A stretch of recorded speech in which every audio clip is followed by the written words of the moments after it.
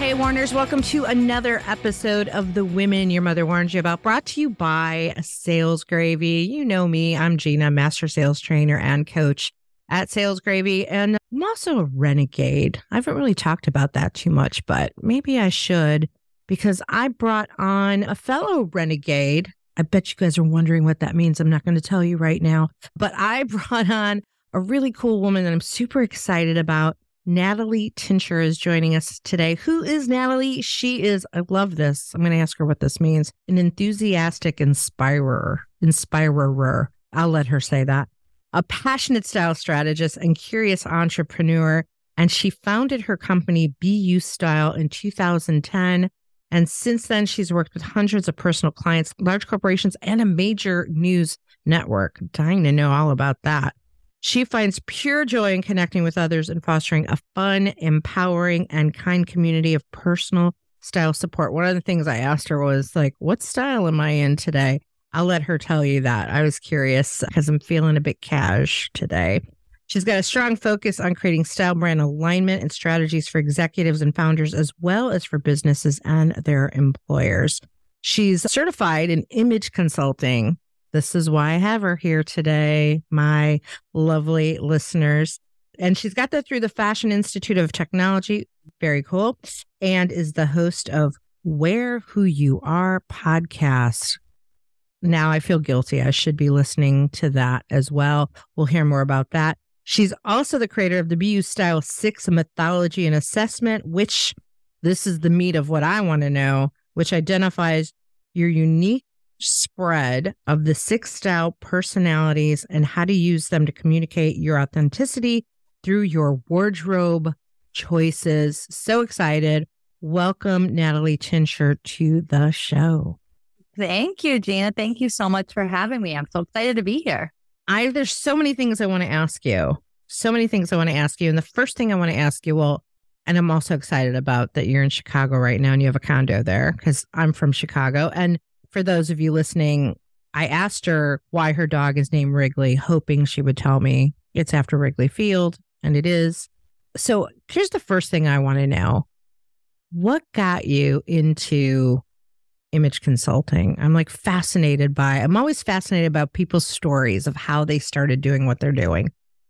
Absolutely. So I went to New York and I was previously an editor doing like donor relations publications for higher education, like really exciting. And I moved to New York with my partner at the time, and he was in finance. And I was like, editing thing I'm good at, and it's just not for me.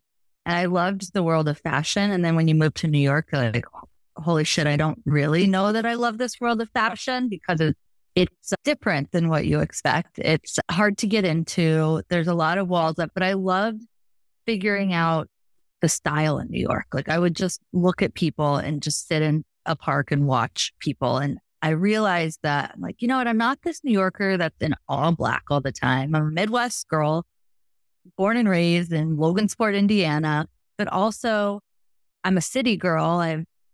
How do you merge these pieces? And I'm like, you know what? I bet other people have this issue. Like New York's a transient place. I feel like this is probably my way into the fashion industry because it's not necessarily fashion. It's about communicating intent. It's about style. It's about humans. And so I got on the internet. I'm like, I'm going to start this business. I didn't even know if it was a thing. And I Googled at the time, this was 2009, I believe. And there were maybe 3 other personal stylists or image consultants on the internet. And they all had like high heel shoes and lipstick. And like, that's not me. You would no shame in that. But I'm like, no, I think there's just more like regular people that want to figure this out. You know, what brands work for me? What cuts? Who am I? How do I merge these worlds? So then I kept Googling and found that FIT, the Fashion Institute of Technology, has a program that I could go and be trained. And I feel like anytime I do something, I want to have, even if I can do it well, and I've been dressing my friends, styling my friends for years since college, I wanted to have the actual methodology and the practical knowledge behind it. So I went to FIT and got certified in image consulting while I was starting my business, while I was working full time as an editor. I'm like, let me just see if this thing can take off. And lo and behold, I got my first client, got my second client, got my third client. Some of the clients came back. I'm like, oh, maybe this is a thing and this is how I can connect with other people and help others have this alignment and have a safe space to really explore their style. And then I just took it from there, quit my full-time job and said, I'm going to do it. And here you are. And here I am 13 years later. That's amazing because it is not easy to be in business for yourself. We can get into this later. I'm sure COVID had some kind of impact on you because I believe the style during the beginning of the pandemic was, I don't know what you call it. I'm sure you have a name for it. The COVID style. I'm not leaving. Very relaxed. Relaxed to the max. Relaxed to the max. I'm sure. No max, relax, and all cool. Yeah, exactly. I'm sure that there was a hit to the clothing market for sure. So thanks for sharing that because I was really curious about that. I want to really dig in and I want to come back. We'll come back to the sales aspect of this because I'm always fascinated as well about the sales approach that you take. You got the one client and it led to more, right? And then I'm sure you had a hiccup at the beginning of COVID. We'll come back to that. I'd like to jump into the mythology and the 6 style personalities. We are always talking about buyer personas and selling to a type of persona and knowing what your persona is, right? Psychologically. But let's talk a little bit about style of how you show up. Would you be willing to share, at least give us an overview of those 6 styles? Yeah. So one thing that really confused a lot of my clients was reading these fashion magazines that try to tell them that they're like boho chic or French this or goth this or rocker that. And it really just created a lot of confusion. Like, well, I'm kind of this, I'm kind of that. And I'd learned a little bit about personality and kind of connecting it all. And it was a very antiquated methodology that I'd seen. I'm like, I'm going to take this little nugget of what I learned in like an old FIT textbook. I guess I created this 3 years ago, so 10 years previous to that. Like, let me update it. Let me look at my client habits. Let me look at how they communicate their intent, who they are, and how that connects to clothing. So we can boil it down to these personalities that creates a common language. And so those are relaxed, classic, polished, soft, magnetic, and creative. Mm-hmm. So everyone is a spread of these, and each one connects to different habits, different personality trait, the way you interact with the world, and there are clothing characteristics that connect to those. So it's a really useful tool for 2 reasons. One, it cuts out the bullshit of if a trend comes and you're like, you know what, that's not in my style personality. I can just ignore it, even though every influencer under the sun is telling me I must have this, or every marketer is saying I must have this. So it helps clear out the noise because you know, okay, no, I'm magnetic. I probably am not going to wear a lacy top. So it sort of helps you have some clarity around who you are. It's related to your 5 senses. We grow up understanding our senses and the flavor profiles we like, and it evolves with you. That's what I wish for people in this style personality journey, is just inherently then understanding what's for them and what's not for them. So if they get a menu of choices, they can know what probably they'll like based on this. So you can use it in many ways. So I feel like it's just such a useful tool for people. Number 1, to understand who they are. Number 2, to help understand others. So we'll get back to that in a sales capacity. Or if I'm going into a room and I know when I was at the news network, there was not always some friendly faces that I had to walk into the room with. And I would intentionally dress super, super magnetic. So I knew when I walked into the room, I was projecting a confidence that even if I'm like shaking underneath and I'm going to quiver, it gives me that extra filter of, no, you've got this. You're a bad bitch right now. Like, you're putting this message across. So you can use it also to align or to use it as a shield or a sword for yourself as well. Or if you come across generally maybe really powerful and some people think you're intimidating, you may want to bring in a little bit of soft if it's an environment that you want to be more approachable and just immediately give that receptivity in it. So there's a lot of ways you can use it. I super nerd out to it. I've tested it, created an assessment, that gives you your spread of personalities and refined it, user tested it, refined it. And now I think we've got it where clients will come to me and we use that language too. So like, you know what, Natalie, right now I want to be more creative. And so we understand what that looks like and how to adjust their wardrobe strategy accordingly. Awesome. And so there was relaxed, classic, magnetic. What else was there? Polished, Soft, and creative. So I'm guessing that this is not just dressing with who you are, but this is also, like you just said, also dressing the part where you need to dress the part for the audience that you're in front of without compromising who you are. Correct. Right. Correct.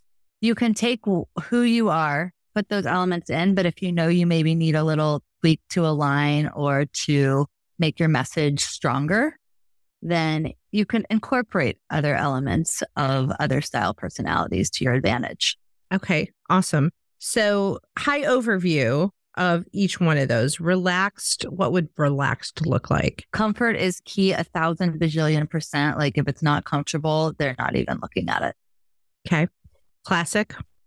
Classic would be really utilitarian. They are the classic capsule wardrobe person. So it's like all the neutrals, everything must mix and match. And it's like, if it comes in navy, I also want it in black. So everything is adult girl animals. Okay. I love it. Magnetic? The magnetic is that bold, confident, either like high contrast patterns or bold colors. Like I'm walking in and I'm going to get shit done. Okay. Polished? Polished is that really tasteful, subtle detail where they'll notice like if each fork on the table is aligned perfectly or if the stitching in their button matches the stitching in their pants. So everything is that really like tastefully done where like they always just look so elegant. Okay. Soft?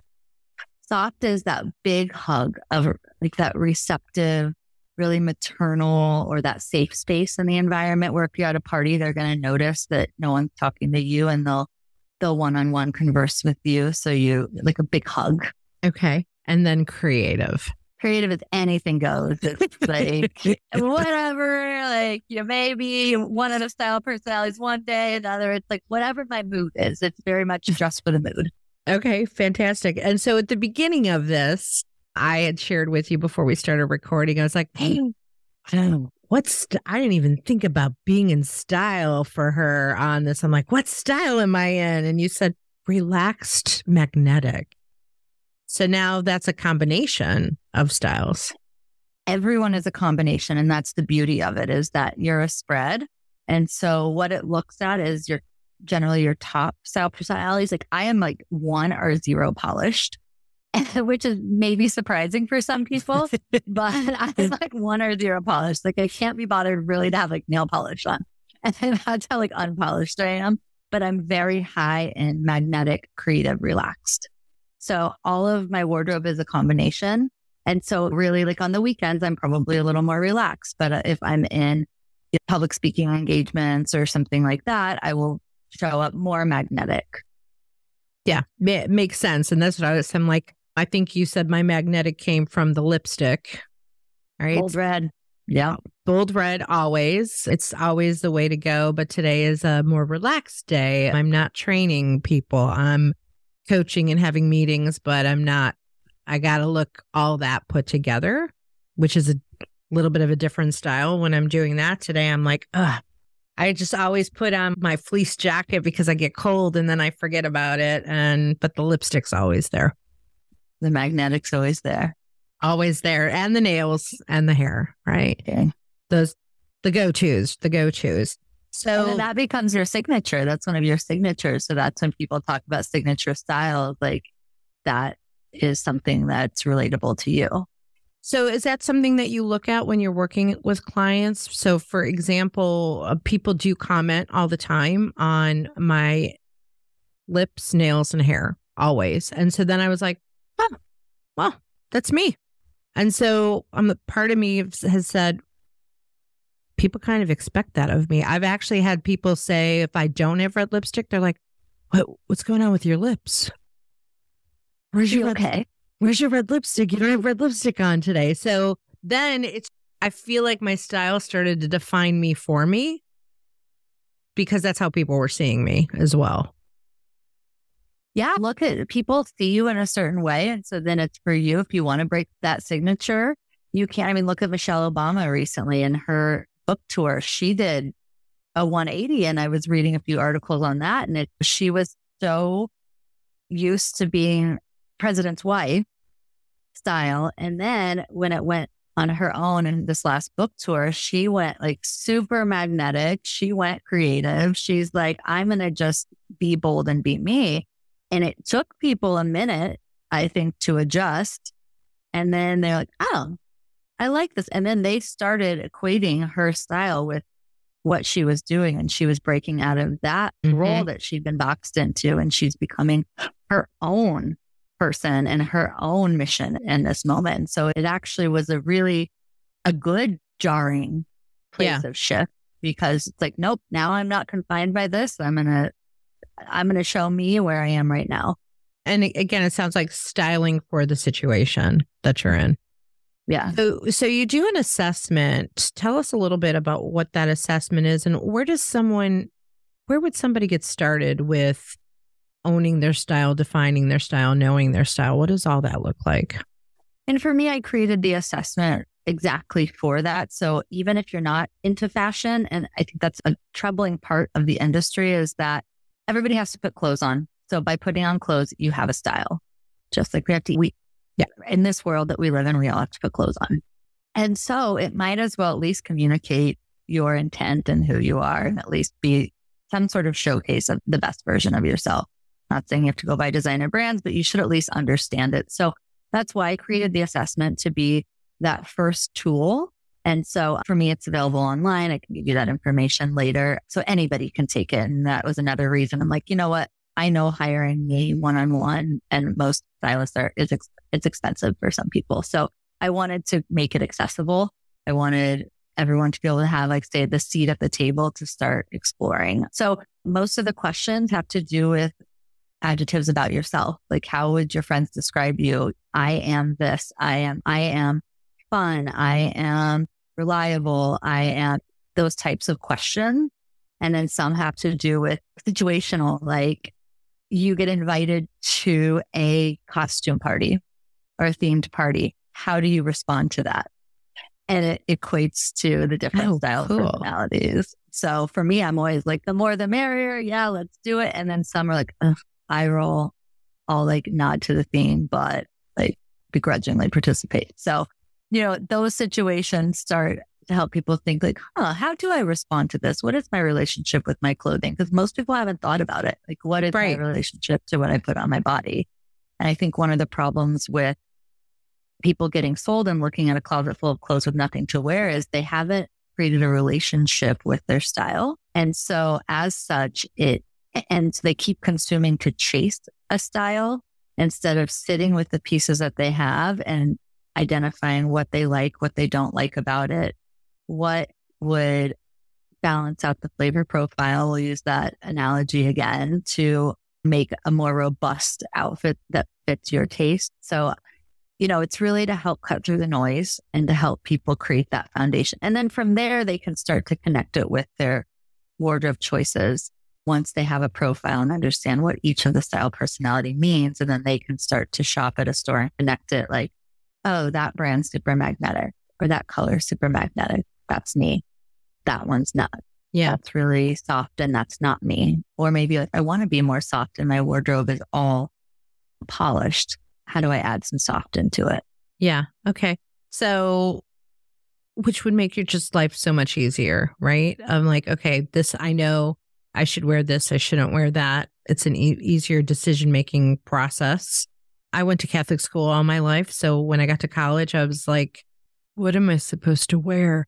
So when you think about that relationship, part of your profile, your target audience should be like, did you go to Catholic school? Did you have to wear a uniform? Or were you raised Mormon and had to wear the things that covered? Yeah. Had to cover different parts of you. So you already were like cutting out 75% of choices. Yeah. Yeah. So I think about all this and the fact that when I did get to college, I never really defined a style per se, because I was always in a uniform. So, and that's what's so interesting is that, people talk about how chic European dressing is, how chic French are and Italian. Well, they grow up understanding clothing and they grow up with that being part of them. And so we don't grow up so much that way. Typically, I would say in America, it's not as inherent in our DNA of my mom certainly in her elastic waist jeans and t-shirts wasn't saying like, so Natalie, let's look at this fabric and like, when you pick out your backpack, what, binder looks nice with it. And so it's not really part of our culture. In New York, it was very different to me when I moved there. And I was like, okay, people are more expressive and I can start to understand a little bit more about them by their dress. Same when I went to London. I did my study abroad in London, and that's where my eyes really started opening to see like, oh my gosh, people are not all dressed in Abercrombie and Fitch t-shirts and all dressed the same. Like they all have their own identity and they're piecing things together in really interesting ways. And if you went to a school where you had uniforms, you never had that chance. So it's understanding as adults, we are confused. It's completely makes sense. Yeah. And I guess you don't really know where to go either to be like, can somebody tell me what to wear? Because now you're in your 20s trying to figure it out because you had nothing but a uniform. And as much as I think sales associates are super helpful, a lot of times they're just based on knowing their product. Think, this is a really great piece. It's selling great. This is so hot right now. Yeah. They don't understand. They're not asking your life stuff. And one of the things that you said that I really found interesting is not falling into the trends once you do know what your style is, and you don't have to fall into the trend of like, I got to be in this trend of what everybody else is wearing. One thing I've noticed over the years, I'm like, good for that trend, but that trend doesn't look good on me. That trend doesn't make me feel good, right? There are certain pieces of clothing in my closet that make me feel good, that are like my go-to power things. There are colors that make me feel good. There's also colors that I love. Like I am a girl. I am a pink girl. I cannot wear pink. Pink is not my color for clothing. And one day I just had to accept it. I'm like, you're just not a pink girl. You're a red girl. You're a purple girl. You're not a pink girl. So I'm like, okay, so my environment can be pink, but my clothing cannot be. 100%. And what you're really hitting on is what I believe in. And I'm trying to help people understand is that your clothing is an extension of acceptance of yourself. Your wardrobe should be, and it's so often used as a marketing tool to make people feel like they need to aspire to be something they aren't, instead of just that acceptance of, I want to be inspired to be better and to understand who I am, but I don't need to aspire to be someone else or look like something else or wear a certain trend. So really my goal for anybody is to understand who you are, and then the language of how clothing communicates that intent. I love it. I love it. I mean, I love the company I work for, Sales Gravy. Orange, not my color. Right? Like orange is tough. Orange, like from a being on brand perspective. Now my podcast you can see is red, right? The branding colors of the podcast are red for a reason, right? And I went through a lot of planning on that too, to plan out what would the look be of the company and the look of the podcast. And the look of the podcast was based on my personality and matching my personality and my style when I came up with that. That's a whole nother, right? That's a whole nother world. But right, how do we style a business? And that's a huge part of it. What is the business you? Is the business a message? Is it what's the business? And one thing I work with and working with a few companies of understanding what their brand is as a business and how to align, their employee messaging or help their employees understand this is what the brand is. This is how the style aligns with it, but this is how you also interject who you are, even if you're not that brand, like high-end, whatever that style brand is, because right now it's a difficult world and nobody knows what the hell to wear post-COVID. There's no dress codes. And I'm sure with sales, you get this of what am I walking into sometimes? Am I walking into a super casual environment where if I'm too dressed up, there's going to be a disconnect. Am I walking into a corporate environment and it's not what it used to be? It's not like No. And finance, it's going to be suits because it's not now. Yeah, it is very different. You don't know what you're walking into on a Zoom call with maybe a new prospect that you don't really know them. You can do some homework and research, and we can now kind of segue and transition into that and how we show up. Now we talk about this at Sales Gravy of mentioned being camera ready. Like we always have to be camera ready, Zoom ready, which means if you're a woman, your hair is done, your makeup is done. I've had people that I work with and train when I've talked to women, especially on this. One woman's like, I don't want to wear makeup. I don't like makeup. Are you telling me I have to wear makeup? I'm like, no, I'm not. Just put yourself together. Just at least brush your hair. If makeup is not your thing, I'm not saying you have to wear makeup. Whatever camera ready is for you, and how that aligns with your company and with your customers, right? Yeah. Putting your best foot forward, whatever that means to you. Now, with that being said too, during COVID, we spent a lot of time in virtual selling skills, right? And talking about that and how you do show up. And there's something to be said about, and I'm sure you can chime in on this, of our brain knows what we're wearing. Like our brain knows if we're not wearing pants. And 100%. So if you're showing up in Lululemon yoga pants, your brain knows. And so your brain is going, how you show up and function goes hand in hand with what you're wearing. What are your thoughts on that? 100%. I mean, COVID was a great example of it. Once we got past that curve, not getting flattened in 2 weeks, it's like I had to set a routine for myself every day. Get up, shower by this time, put on hard pants for me. It was hard pants and a real top, even if it's a sweatshirt, but something that I would be okay walking to lunch in. It wasn't walking to lunch then, but putting that idea of if I ran into anybody or someone pops on a Zoom call, am I going to want to turn my camera off? Am I going to want to be embarrassed or put on a heavy filter? And the productivity aligned. It was setting the ritual. It's like having the ritual of getting dressed and showing up. I'm not saying you have to be in a dress and high heels.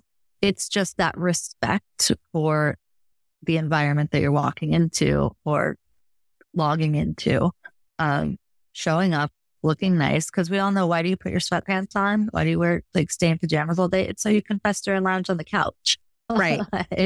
Right. That's also a ritual. Like, you know what? I'm putting my comfies on because I'm going to sit on the couch and put Netflix on, and that's an opposite ritual of telling your body and signaling it's time to decompress. So the opposite is true. Putting on clothes that you feel good in, that are professional, whatever that means. That's a ritual, the signal to your body. Time to work. Time to do this. Yeah. And I think many of us have made that. We've adapted to that. I have the ritual. I get up, I shower, I get ready, I put on hard pants. Right? I've created a little bit of a uniform for myself with that. And then when I'm done, I mean, if I'm not on the road, I'm in my home studio. So I'm home. But we even picked the house specifically for this. The home studio is on the second floor. I literally have to walk to work and march up the stairs. Right? It's ritual. Commuting. I'm commuting. I'm going to work. And then I go home for lunch and I go down the stairs to go to lunch. And then I come back up. And at the end of the day, I go back down and I get into the sweats, right? The ritual is there. I'm no longer in work clothes. Yeah. And I think people take away, there is that resistance sometimes of individuality. I'm going to do what I want. But I think people are also taking away that idea that it is a ritual and our brain responds to signals. Yeah. It's Pavlovian in that way. Yeah. Your body knows all business on top and party on the bottom, really not the best way to go. And maybe it is a modified, of course you want to be comfortable. You're not standing up, but you want to feel like you're honoring the day's tasks. Yeah, 100%. So we talked a little bit about the 6 styles. I want to now kind of go back to, you were talking about building your business, right? You went from 1 client to 2 clients to 3 clients. Walk us through some of that experience of how you started to build your business, because I'm sure it wasn't easy because you're selling something that people are like, do I really need this? Do I want to spend money on this? I mean, what was that experience like for you? Yeah, I mean, I did not have a business background, and I think I was 26 years old. I was a baby, and it was a couple of things that were really hard was pricing. And of course, rookie mistake, completely undercharged, because then like getting any money was like the coolest thing ever. So it was hard, number one, to figure out how to structure the services. Number two, how to have retention in clients of what is this soft sell, hard sell? Like that didn't come naturally to me at first, understanding that what touch points with people are truly authentic, and me having to get out of my own head to say like, no, you really care about these people and you're providing something that's valuable to them, instead of feeling like, oh, are they going to think I'm selling to them? Are they going to think I'm icky? So that was a difficult piece, and the educational tool of people just understanding what the hell I was doing.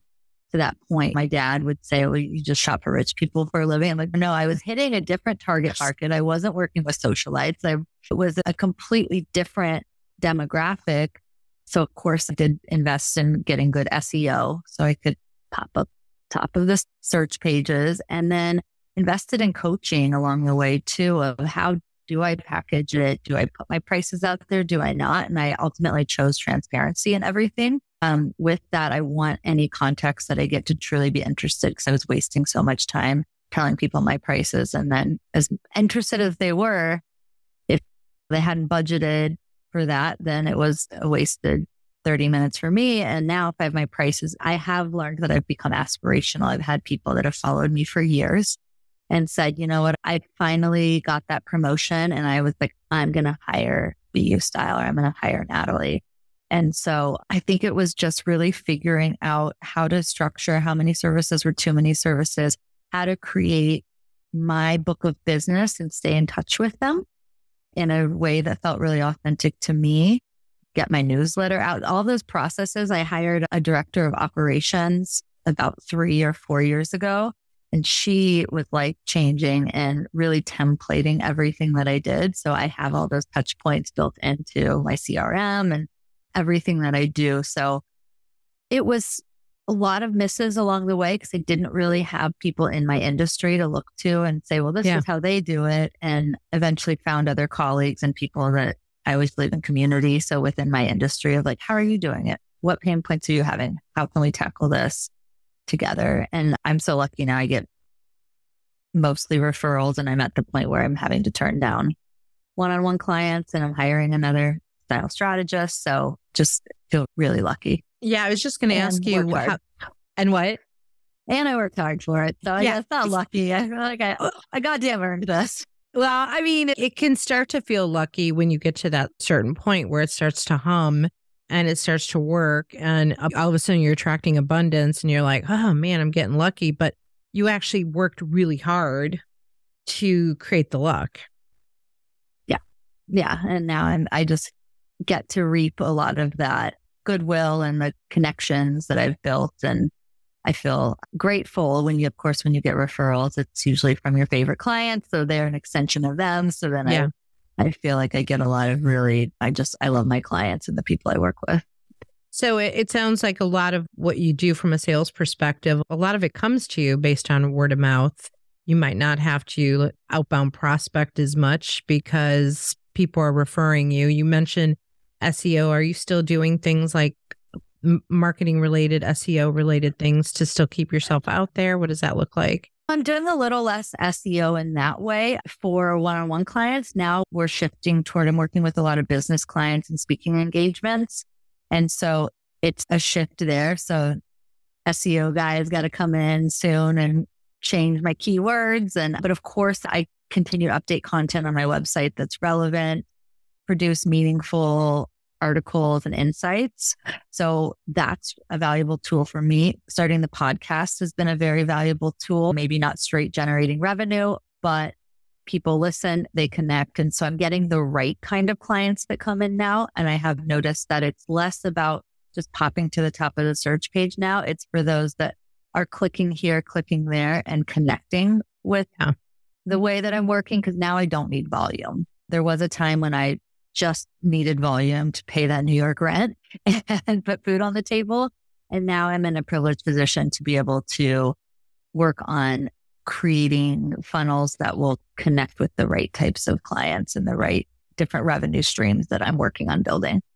Well, let's talk a little bit about revenue streams as far as, especially when you're doing any kind of coaching, any kind of one-on-one work. We often talk about hours for dollars and how do we scale that to the point where we're not working ourselves to death. What do your revenue streams look like? What do your offerings look like? How have you structured that to grow your business so that you're not working as hard?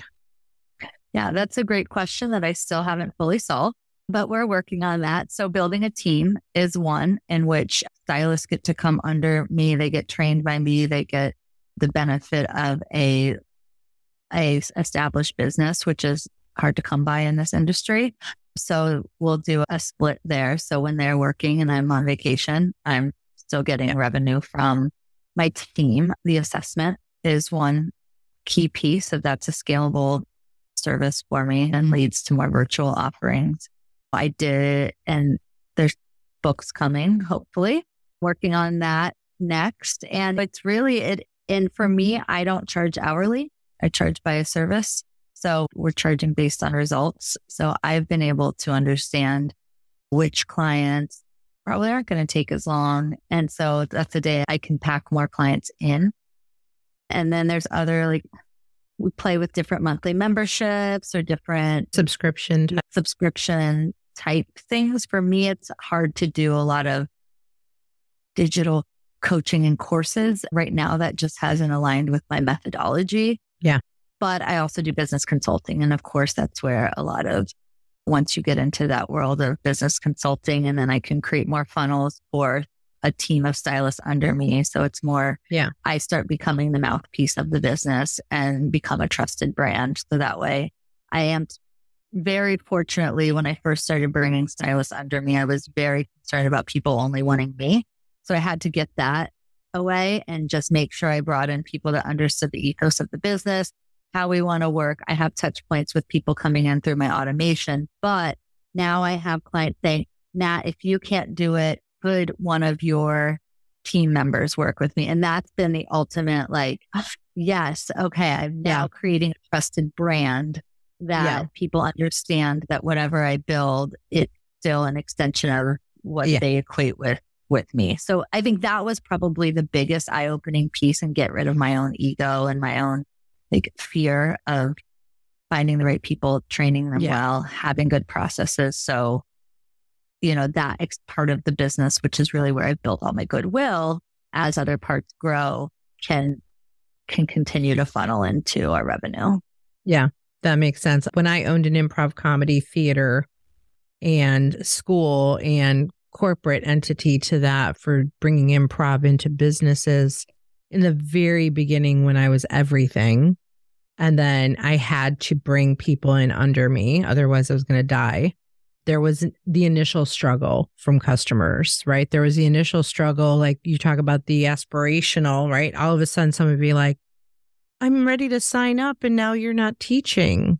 I'm like, no, but Jeffrey is amazing. He's going to teach in the style of our culture, but he's got his own unique way, and you're still going to get the experience of the brand, right? And so it took a while to get comfortable, because you feel like you're disappointing people, but really you're growing. And I think the coolest part, and I'm sure you've experienced this, is when customers come around to liking your people more than they like you, right? You're like, yay. It's amazing. It's amazing because I'm like, every pot has a lid, and there's certain of my team members, and I'm like, you know what? You work with that client better than I could, because it's a human relationship. Yeah. And so there are certain people that I'm like, you know what? I think you're better for them. And so it has gotten to the point where certain prospective clients come in, and it's like, you know what? You're better working with.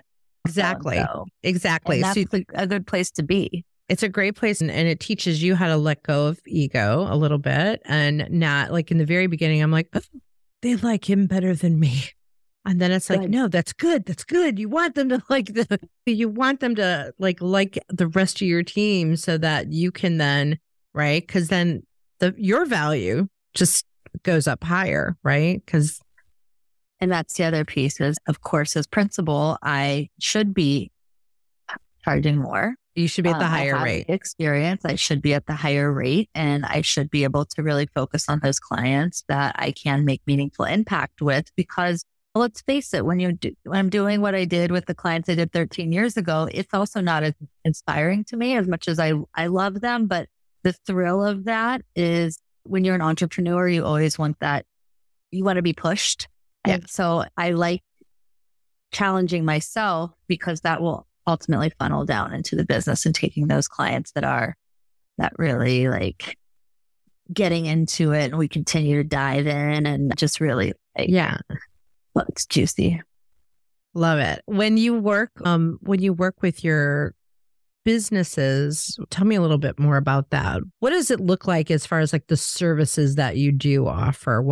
Are you working one-on-one addressing people? Like, how does that work? So businesses work in multiple ways. And so it sometimes helping with this dress code in this new world of defining their wardrobe guidelines and what that looks like in a place of inclusivity and empowerment with their employees. So we'll work together. That's one way. Another is just speaking engagements of they're having offsites, or there a lot of women's networks within a company will bring me in to do speaking engagements. Sometimes we'll do small workshops within different teams of an organization. Like I'm working with an events company, and they have different segments that some are client facing, some aren't. They all have different roles and responsibilities. So it's kind of workshopping what dress codes would look like, what their style brand would look like, how they can represent the company, how can they represent the event well. And so that's another realm. And then some I will work one-on-one with a certain executive that are on tracks the company's investing in, and like we're in this track. And there's a couple of people are interested for their sales teams to talk about how to use dress codes for influencing and aligning. Yeah, and that was going to be my next. That was going to be my next question, and I'm assuming men and women. Yep. And so for salespeople, let's just talk about that for a second. For salespeople, right, I'm big into. I have a performance background. How do you show up on stage? We are on stage as salespeople. Maybe some of these salespeople were like me and came out of Catholic school wearing uniforms. I don't think we have to talk so much about the value of your style when you're showing up in front of people, but what is some advice that you would give on maybe there are people out there that are just not comfortable having this conversation because they don't know what to talk about with how to dress? What would your suggestion be to inspire them, especially since you're an enthusiastic inspirer? Inspirer. So I always say, so the question is people who have no clue even where to start. Yeah, I mean, maybe no clue where to start, or maybe they just haven't been thinking about what is my style? How should I have a style? Do I need a style? We know that it's important on how you show up. And maybe you talk a little bit about that. Like, what is the perception of how people receive you, and how would that affect sales? I mean, it always, the minute you walk into the room, the first filter before you open your mouth is a filter for judgment is what you're wearing. So whether you like it or not, there is going to be a judgment. That is the number one thing we have to understand, whether it's a cognitive judgment on somebody, and first impressions matter a lot. So there's that. I think when you're talking about your own style, there's a lot of things you can do is actually start looking at the world around you and seeing, what do I like? What do I not like? Because I think sometimes we just don't even look at it and critically think about it. Why do I keep going to the same 3 outfits over and over in my own closet? What about those pieces do I like? Is it the reaction of others? Is it how it feels on my skin? Is it how I look in it? Like, what do I like about how I look in it? So those are a few places to start.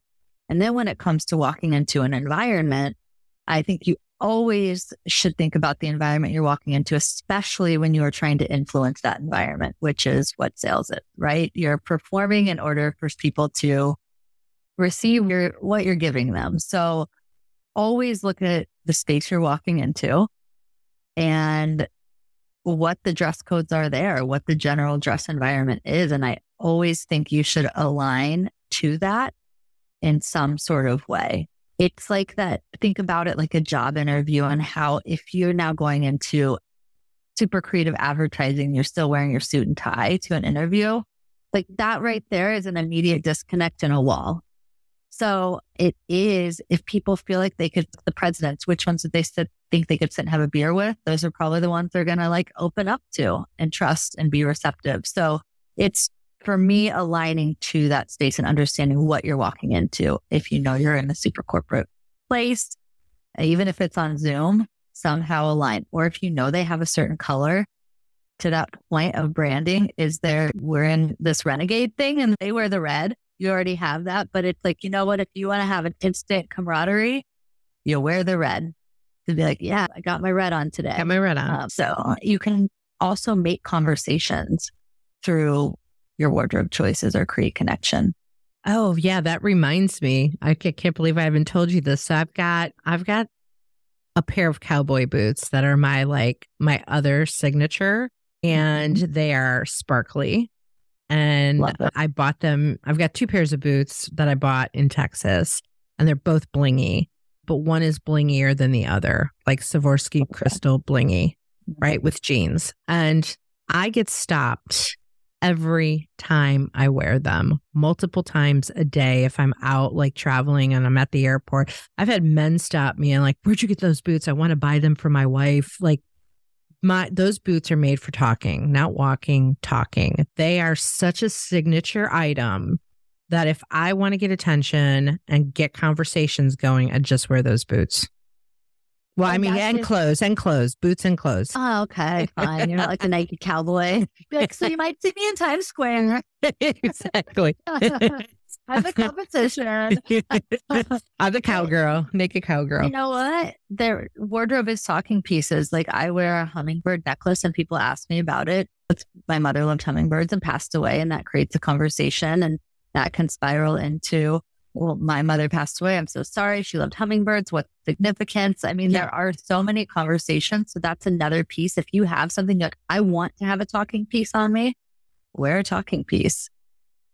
If you know that's what you're walking into, or maybe use that as a way, like I'm nervous starting conversations. Well, if you know someone's alma mater was something, then like wear the color of their alma mater. Like I'm wearing my whatever. Exactly. Sometimes I put things in the background just in my studio of like a geography that I know is going to connect to people. And that's helped me, right? Like different baseball caps from different sports teams.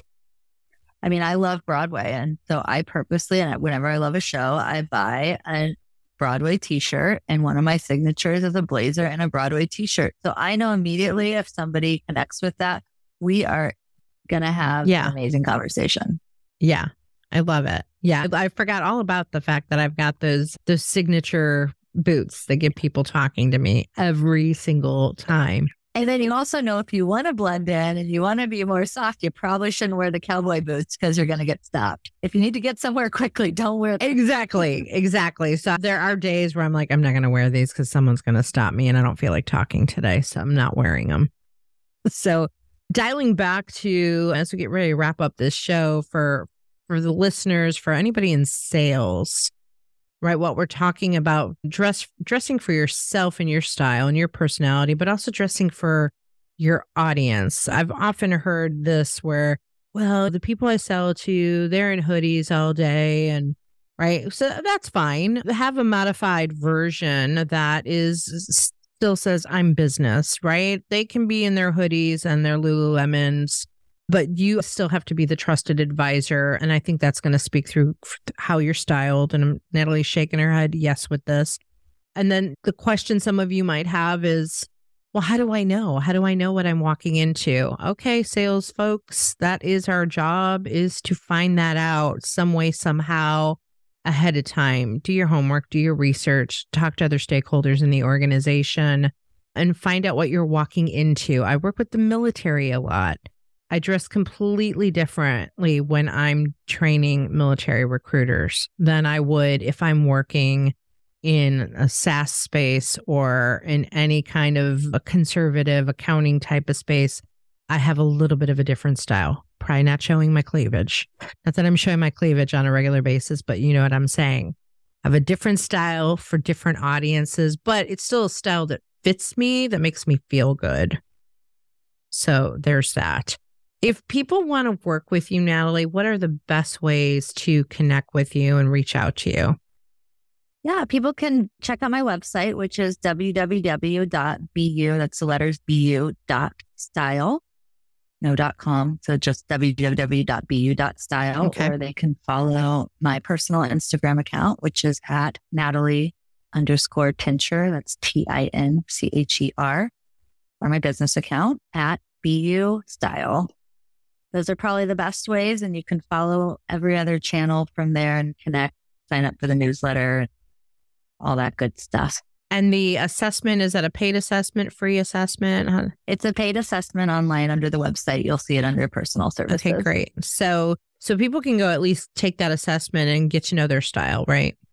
100%. And then from there are resources, a guide for them where they can then connect with me or one of my team members virtually to start the exploration.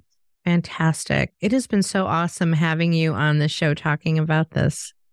Truly a pleasure. I could nerd out all day, and I love the alignment and what you're doing and letting me be a woman that mothers did warn people about me. I used to ask that question all the time, and I've gotten away from asking, like, are you a woman your mother warned you about? Yeah, not at first. And then my therapist would call me a sweet rebel. So A sweet rebel. Still a rebel, though. I love it. You're a sweet rebel. I think I'm a sassy rebel, and we are renegades. Thank you so much, Natalie, for being on the show today. Thank you so much. Have a good one. Thanks. Hey, listeners, thanks for listening to this episode of The Women Your Mother Warned You About, brought to you by Sales Gravy. And you don't just want to upgrade your style, but you want to upgrade your skills. So go to salesgravy.university and check out over 200 courses, both live and on demand there, including some courses that I have created. So go check that out, and we'll see you on the next show, because you can see us on YouTube as well as listen to us wherever you hear your podcasts. See you next time.